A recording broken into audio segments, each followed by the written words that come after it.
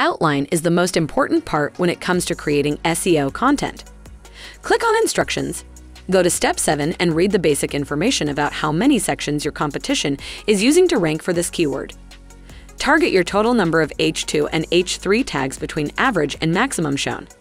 To start creating your outline, click on See Section Ideas or click on the Sections tab. The first subtab shows some AI-curated outlines and serves as your outline builder. You can drag around sections, rewrite or edit each section, and once you are done building, add outlines to Editor.